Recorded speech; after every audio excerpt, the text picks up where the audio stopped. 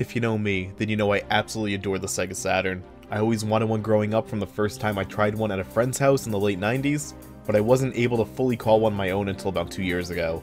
In that time, I've tried to play as many games on the platform as I could, and looked online to read forum posts, look at articles, and watch videos about the best games and hidden gems on the platform. I found myself seeing a lot of titles listed time and time again, and decided to dig a bit deeper in the library. That's what brings us to today's video. I'm here to present 10 hidden gems that I've enjoyed on the Saturn. My criteria for my picks are as follows. 1. The game must be something I've rarely seen mentioned. 2. It's something I've put a few hours into. And 3. It must be playable for someone who only understands English. So with that loose criteria out of the way, let's hop into 10 hidden gems on the Saturn that I enjoy. The first game we're going to talk about today is Ninpen Manmaru. And hopefully I said that right. A lot of these games are Japan exclusives, and I really struggle speaking like Japanese names, so forgive me. This is one of the few 3D platformers on the console, and this one is an absolute blast. You play a penguin, and you need to platform around these fairly well-designed levels. After a few levels, you'll face a boss, and these bosses are usually less of fights, and they're more like collecting coins in a race, or avoiding their attacks for a couple of minutes to win. And then you just kind of go on to the next world. There are these super cute little cutscenes that can pop up, and while I have no idea what is being said, I'm still able to somewhat follow along. The difficulty curve is excellent as well. World 1's an absolute cakewalk, and it really gets you comfortable with the mechanics before amping things up in World 2. By World 3, this game's gonna think you're ready to tackle some difficulty, and doesn't get difficult. You'll need precise triple jumps and quick thinking. It's a very rewarding game. The only potential negatives I can say is that the controls for the game have aged very poorly. It's full-on tank controls, which can be very hard to work with these days. And the other is that this game is very short. Even with the difficulty, it's hard to imagine it would take a seasoned platform player more than 4 or 5 hours to get through this one. If you can look past that, Ninpen Manmaru is a wonderful little game to try out. This next game really made me geek out when I saw it existed. For the longest time, I thought Saturn only had Fire Pro, In Your House, and WrestleMania Arcade for wrestling games. Man, was I wrong. Say hello to All Japan Pro Wrestling featuring Virtua. If you're a fan of mid-90s All Japan, then this is the game to pick up. It's actually absurd I didn't hear more about this one.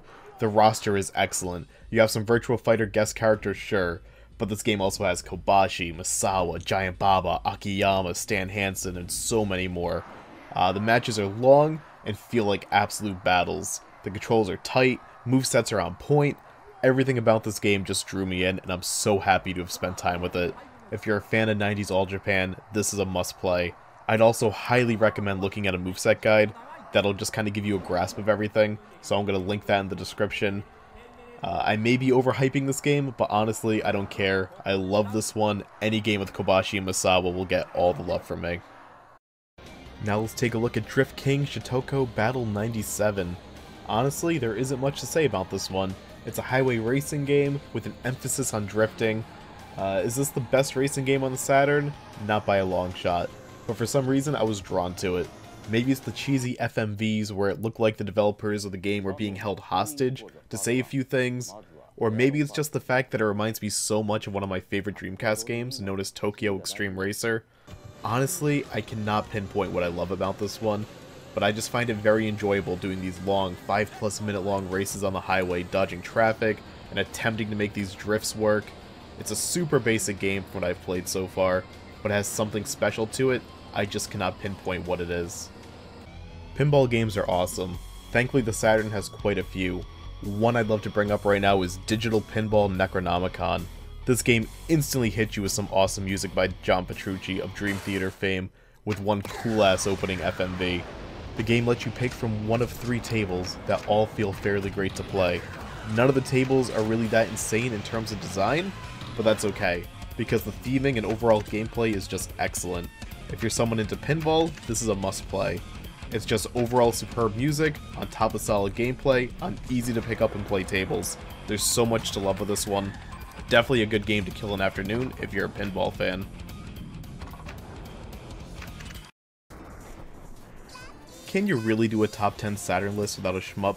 I mean, you probably can, but this list was really asking for Game Tengoku, the game paradise. This is just such a charming shmup. Bullets were flying and destroying my ship non-stop. but on my first playthrough, I just could not stop smiling. The general idea is that you're fighting against like these arcade machines, and you have like anime girls and crane games throwing stuffed animals at you, or there's like a killer pinball table, or maybe like you're flying your ship above like a racing game track. It's all really absurd, but it's so engaging. There are a few characters to pick from, and while this is no Donpachi or Sexy Proteus even, this game should appeal to casual and hardcore shmup players alike.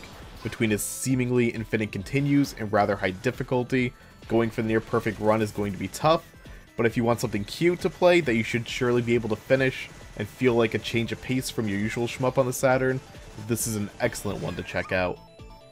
Saturn is full of awesome fighting games, but did you know that Atlus has one on the console as well? Groove On Fight Goketsuji Chizuko 3 is its name, and that was such a hard title for me to even try to pronounce. Hopefully I got it right. But it's a 2v2 focused fighter with a pretty awesome looking roster. The gameplay is smooth and exactly what you'd expect from a 2D fighting game. This does require a RAM cart, which I found to be kind of odd because honestly the animations are nothing to write home about. In fact, the graphical style of this one took a long time to grow on me. But now I'm fairly into it, and it's one I'll throw on if I feel like mixing it up from my typical Street Fighter 03 pick. You can also totally pick up your knocked out teammate and throw them at your opponent, which I found to just be so cool and I had to point it out. Like, it's just awesome. Definitely give Groove On Fight a look if you haven't. Okay, so here's a game I heard some rumblings about, and I only just started it the other day, but I'm already hooked. It's a game from Hudson called Willy Wombat. I went in not knowing what to expect, and so far I've been treated to these fantastic levels that all flow well. They have a fair degree of challenge, and a ton of things to find just hidden away. The game may be a Japan exclusive, but all the cutscenes are in English, and I just love everything about the presentation of this one. At first the camera angle was tricky to get used to, but as you play and get accustomed to how you can spin the camera, and how to aim your shots and jumps, it just works. This one really is a hell of a gem. Do you remember how I said pinball games are awesome and how Saturn had quite a few when I was covering Necronomicon earlier? Well, I'm about to add another one to the list right now. Fantastic Pinball Kyutenkai has so much style and such gorgeous animation. This game is definitely video game pinball at its best. It doesn't try to be like a real pinball table at all. So many events on the table can trigger, you have different classes that you can play, there are these like cool mini games that can pop up on occasion, and the physics of the table just feels so good. It's satisfying being on the bottom level of the table, and like you just shoot your ball all the way up into the heavens. Like, it's just so cool.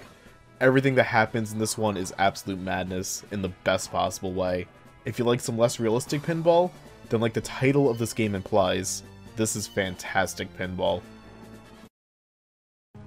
This one might cause people to kind of scratch their heads. Batman Forever the arcade game. I know this game isn't really discussed as being anything beyond okay, and quite a few people really don't like this one, but it definitely clicks with me. It's chaotic at all times, and you can do a lot worse for a beat 'em up in my opinion. The difficulty of this one is all over the place, and it's so hard to keep track of where you are and what's even happening, but after a while you just kind of zone in and become the Batman. You just kind of throw batarangs at the baddies, take down helicopters, and you just swing around taking out 4 or 5, 6, or even more enemies in one smooth motion, and it just brings so much satisfaction. It's sort of like going to a video rental store back in the day, and you get one of those low-budget horror movies. You know it's not going to be great, but you sure as hell know you're going to have a good time with it, and that's what Batman Forever is to me. It's not this bastion of excellent design, but I can't help but turn this one on every few months to try a few runs. It's just so fun, and to me that's what matters. The last game I'm going to talk about today is one of my personal favorites, Gale Racer. It's an arcade-style racer where you get an invitation to join a race called the Saturn Rally, where you'll be driving from Los Angeles all the way to New York. It's a fun concept, but I won't lie, it doesn't quite hit the mark because almost none of the stages really feel like the cities that they're supposed to represent. But if you can look past that and the game's terrible draw distance, which you can quite clearly see on the screen, you're met with a very solid racing game that will take a while to master, but gives you a good sense of progressing through this huge epic race. It's a checkpoint racer, so you need to complete these long roads ahead of you within a certain time limit or it's game over. As you play, you'll have to try and not get run off mountains by a semi-truck, use your lights and wipers in less than ideal conditions, and dodge all this incoming traffic. It's such a fun little title, and also an excellent one to bring the 3D controller out for. In the footage, I'm using just the standard 6-button controller, which made things very difficult, but with a 3D controller, this game is an absolute dream. And it's definitely one for racing fans to check out. I absolutely love this game. It's one of my favorites on the console. Okay, and that's gonna do it for this video here. Those are my picks for some nice hidden gems to check out on the Saturn. I know a lot of these were very much oddball picks, but that's kind of what I wanted to go for here. Just wanted to focus on games that maybe aren't really focused on all too much, and hopefully I did a good job with that. I genuinely enjoy all the games I featured here, and hopefully you found something new to maybe check out on the Saturn, or if not, maybe you found some of these games to be kind of cool to see featured. But, you know, if you're watching this and you can think of like any kind of like really obscure hidden gems on the Saturn, put them in the comments or something. Would love to see if there are like any more that I haven't given a shot yet, and maybe I'll make another one of these lists at some point. But thank you all very much for watching.